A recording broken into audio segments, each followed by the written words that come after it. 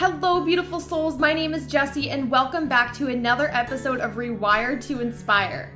The show where we'll dive into self-love, learn tangible ways to rewire the brain, and discovering your soul's purpose. The goal of Rewire to Inspire is to encourage listeners to begin doing the hard work, to get curious and open to maximizing your life. Our mindset shapes how we live. Depending on life events, traumas, and personal experiences, our mindsets are all vastly different. However, one thing we all have in common is the ability to rewire our mind, to change the narrative, and to pivot our lives. I hope you leave each episode with the belief that you are so worthy to live a life true to you. I look forward to chatting with you every single Tuesday and Thursday and helping you grow exponentially in all areas of your life. Without further ado, here's today's episode. Hello, you guys, and welcome back to my podcast, Rewire to Inspire. I am your host, Jessie Brown, and I am so excited to be jumping on the microphone with you all for episode number 119. If you are new to this space, welcome. I am so excited to have you here. This is a show where we focus on mental health, growing our minds, working on growing a mind that is open to growth and learning and evolving and rewiring itself, and focusing on how our inner child can really play a role in that through various categories and subjects. If you missed last week's episode number 118, it was one of my favorite episodes to record. It was all about, do the people in your life truly know what's best for you? That is a fire episode, a fire title. And honestly, something that we all need to contemplate for ourselves is, are the people in our life actually best for our future, or were they the best for our past, which can be a hard conversation to have with ourselves.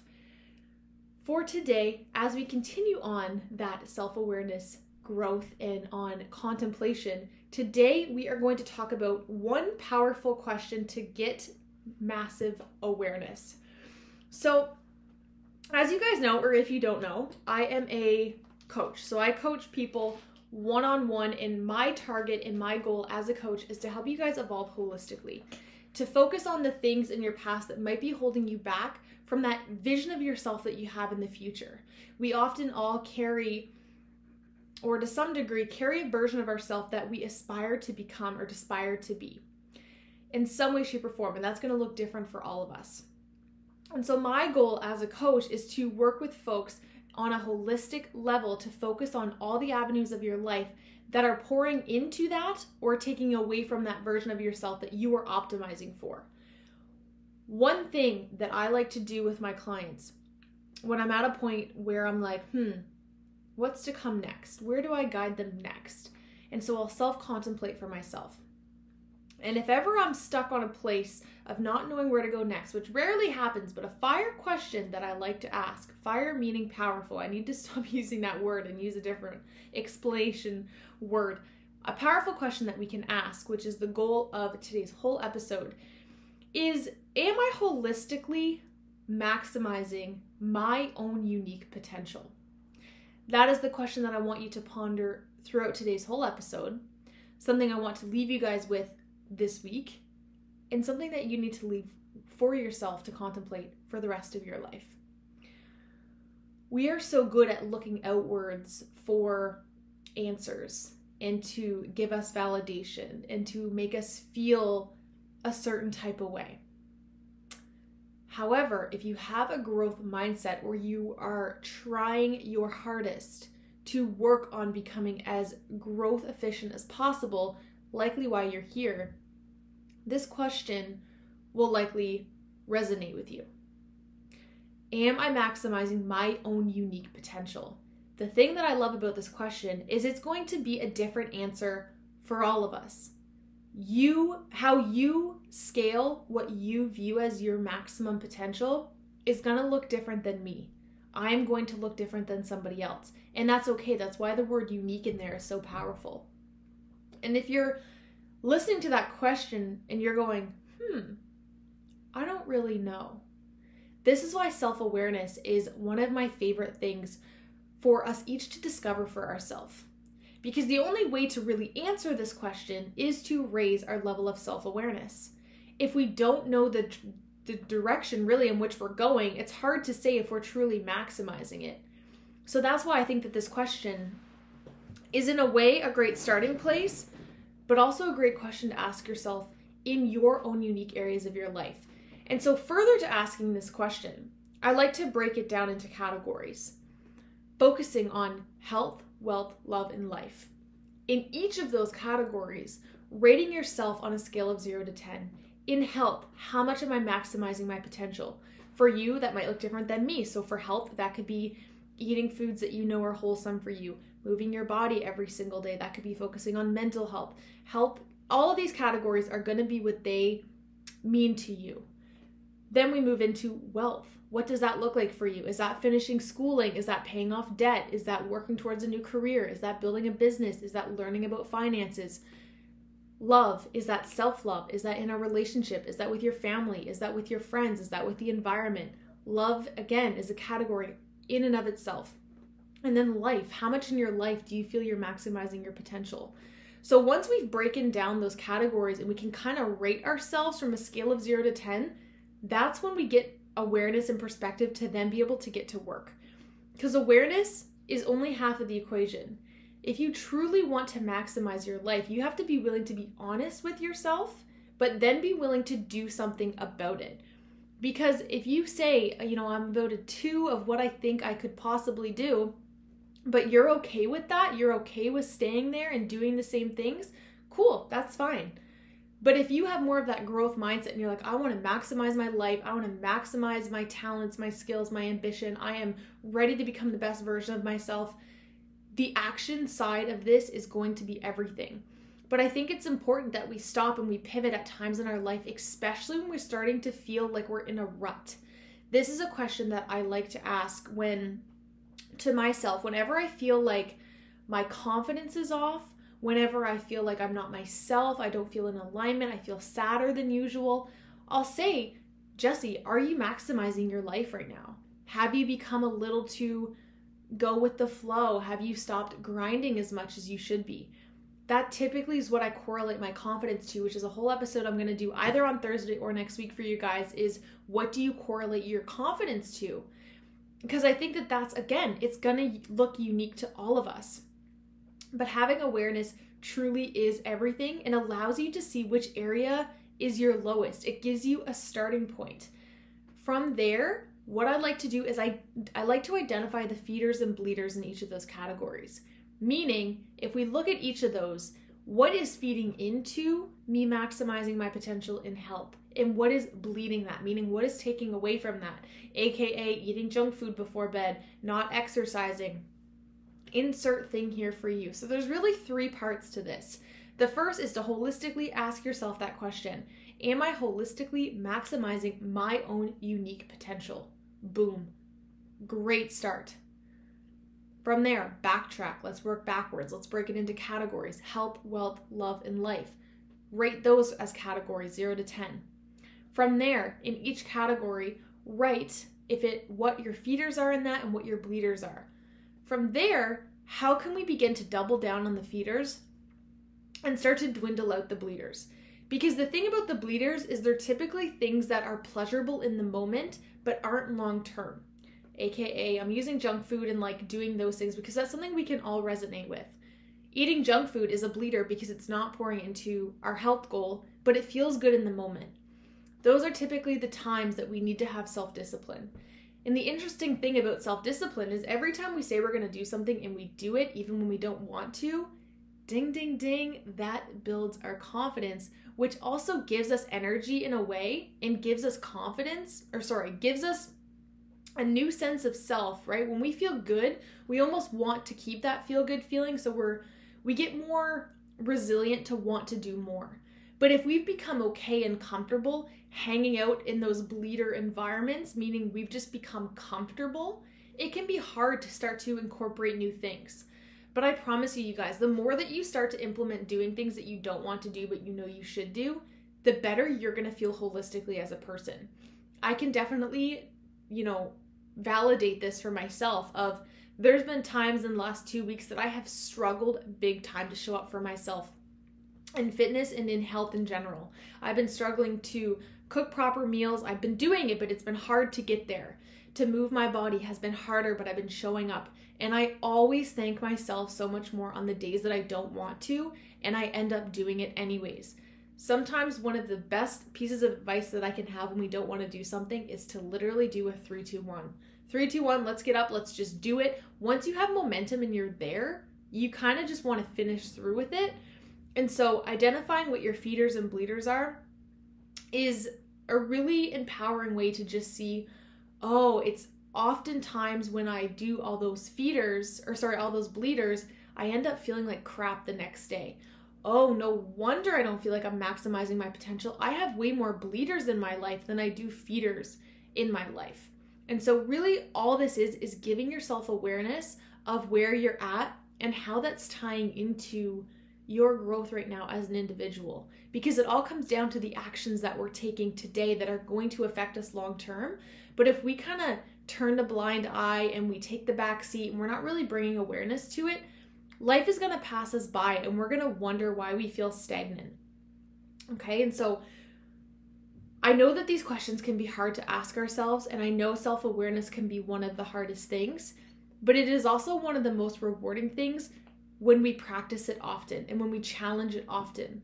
Our brain is a muscle. It likes to be worked. It likes to be challenged. It likes to think differently and have new perspectives and to be out of a routine in a way. And so the more that we can consciously give ourselves that, the more our brain is actually going to learn to catch up with us and to do the same for you in return.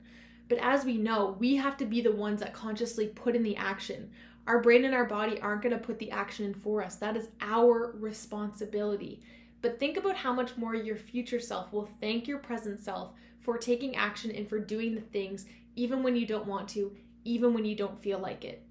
And asking ourselves those hard questions also allows us to take control of our life. I know exactly what it's like to not know where to turn, to feel alone, helpless, and stuck. My goal as a coach is to help clients from a trauma-informed perspective see your worth and develop self-belief so you may chase your dreams and trust your intuition to live the most aligned, fulfilling life possible. If you're looking to elevate your life to the next level but aren't sure where to start, I would absolutely love to connect. If you're feeling pulled or curious, please use the link in the show notes below to book your free call. I look forward to connecting and supporting you on your own unique journey. It really gives us two options. It can allow us to take control of our life, or we can hold on to that duality of what does this mean for me if I don't do this? What is the contrast? What is the other side of that coin? Because once you have awareness, that then really comes down to you to make the decisions. And when we know that there's options and one that will serve us better than the other, it empowers us in a way to want to choose the better road or the more efficient road for us. But if we don't even take that time to reflect for ourselves, which I think is why a lot of us don't, right? We avoid self-awareness because if we get that awareness and we get this realization, then we have to make a choice. So by avoiding it, we're not faced with those mirrors. We're not faced with the counter side of what that can mean for self. So the fact that you are here and you are listening and you are tuning in and hopefully reflecting for yourself, you now have those two options. You can go back to doing the same things that are no longer serving you, or you can take this and run with this and grow with it and know that it's going to be uncomfortable, know that it's going to be hard, but know that it's the more rewarding path to take. That is the thing. The things that are often hardest in life are the things that we will thank ourselves for, because most people don't choose them. One thing I always tell my clients, and something I want to tell you guys, because if you are listeners of the show, you are likely the same. Growth and wanting to become a better version of yourself is more rare than you can ever imagine. Trying to grow a self-improvement podcast in 2022 to 2023 is excruciatingly hard, because facing truths and facing ourselves is super hard. And if we're surrounded by people that also aren't doing the same, hello, we have permission to stick with them and to go with the flow of the people that are around us. That's why I'm so passionate about looking at your circle, especially if you have a growth paradigm or if you are someone who wants to grow. Are the people around you that you surround yourself with in a way forcing you to go back to an older version of yourself? When you're in certain places, do you feel like you're growing, and in other places you feel like you're drawing back? Awareness is everything, again, you guys. And if you are wanting to evolve, know that it is kind of lonely, trying to work on improving yourself isn't the coolest thing in the world. From my perspective, it is. Like, come sit at my table, we can have a conversation for hours. However, what I'm realizing is to the general public, it is not. Seeing as only 20% of people actually set goals and only around 4% of that 20% actually achieve them, shows me that setting goals is already rare and following through with them is even more rare. The reason for that is kind of the goal of today's episode, because we're not asking ourselves powerful questions. We're not eliminating the bleeders out of our life. We're not removing the things that aren't serving us and optimizing us. And one thing that I've realized and that I needed to realize is that not everybody wants to grow. And that's something that I wish I would have realized a little sooner, is because from my perspective, I'm like, how can you not want to become the best version of yourself? And in retrospect, now I kind of realize why. It's because it's extremely challenging, but I also recognize that the only potential that I want to leave on the table I don't want to leave any potential on the table. Knowing what my gifts are and my talents are and my passions are, to me, it's a disservice for myself to leave any of that on the table. However, if you haven't even validated that for yourself, that you own and have your own unique gifts and abilities, it's going to be really hard to want to take action, because staying stagnant is the easy road, right? It's the more fulfilling road short term in a way, because you're comfortable, it's safe. There's no risks to be had. There's no contemplation to be had. It's a lot easier. And so I get that. But so I want you to know that if you are contemplating this question for yourself, if you are on a growth paradigm and on a growth journey and you're wanting to become the best version of yourself, I want to just thank you for that, because it is rare and it is a hard thing to do. Okay. And so I want you to just know that here in this space, you are not alone in that. That is my goal here, is to welcome. And I'm fumbling a little bit with my words today, I noticed, and I think that's because I've just had so many new realizations today. And I just got off I just got off a coaching call with my coach, and I had a lot of new awarenesses, and I recognize that whenever that happens, I go in my mind a lot. And so if today's episode was a little, miscued, I think that that's what it is when we're trying to hold so much duality in our mind at the same time, and we're contemplating a lot, it can be hard to communicate that. And one thing that I'm working on is effective communication for both myself as well as for you guys. I want to be able to produce and to share with you guys the best content around self-improvement, around a growth mindset, around mental health and pertaining to growing, and how you can go from having dealt with severe mental health issues to turning that into a beautiful, powerful, I guess almost superpower in a way to optimize your life. But I do truly think so much of growth starts with contemplation. It starts with asking yourself hard questions and being gentle with yourself with what the answer is, while also trying to challenging yourself in what those answers are. If you ask yourself this question, how much am I holistically maximizing my own unique potential, and you do not like the answer, truth is, if we were all honest with ourselves, none of us would truly like the answer if you had a growth mindset. From my perspective, my number of 0 to 10 of how much I'm maximizing my own unique potential, honestly, is around a 5. Compared to what I know I am fully capable, if I were to put everything in, no excuses, fully send it, I'm at like a 5. And so I want you to just be genuinely honest with yourself, knowing that nobody has to know your number, nobody has to hear that number, but if you were to brutally rate yourself, that is where to start. Don't set the bar high and so that you don't chase it. If you're like, oh, I'm like an 8, you're likely not actually an 8. We're likely lower than we would ever rate ourselves. And again, that's why self-awareness is huge. But be brutally honest with yourself. Sorry if you're watching video, I just caught my hair on my earring. Be brutally honest with yourself, because the only person that you're lying to and that you are misguiding is self. Be gentle with the answer, but know that it is never too late to execute. It is never too late to start to do the work and to start improving yourself. I think we live in a false world where we think after school we stop learning. We think once we've got a job, we're done. And I think that that is the mindset that has been ingrained in us systemically. However, growing never ends.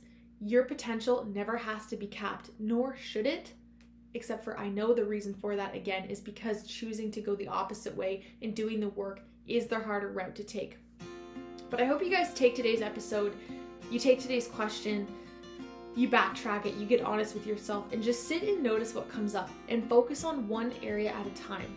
Look at the one that's the lowest. If it's health, if it's wealth, if it's love, if it's life, look on the one that's the lowest and then focus on its bleeder specifically. So one category at a time, one bleeder at a time. How can you either lessen your time doing that, pivot it, heal it, bring awareness to it? Because once you start to bring awareness to stuff and you have that, again, that duality, that opposite side, something to compare it to, it becomes a lot harder to go back to the things you know aren't serving you. So I truly hope you guys enjoyed today's episode, another contemplation episode, if you will. If you guys are looking for support with any of this, as always, I have a link below to book a free 30-minute call. That is my role, that is my job, that is what I'm doing, is I'm helping people uncover what these blocks are in their life that is stopping you guys from achieving your own unique potential. It took a coach to help me get there, and I want to be that coach for you guys as well, to help guide you on your own unique perspective, and know that, again, it is a unique journey, and I will walk with you on your own unique journey and help maximize your life in your own unique way through the things that I've learned and through my experiences. So thank you guys so much, as always. All the love. I look forward to chatting with you all on Thursday. Bye, you guys. Thank you all so much for tuning into today's episode of Rewire to Inspire. I absolutely love connecting with you all, so make sure you're following me on Instagram. I am at Jessie Brown 13. If you enjoyed today's episode, please feel free to leave a review or share with someone you think would enjoy. I look forward to chatting with you all next episode. And remember, get out of your head and into your heart.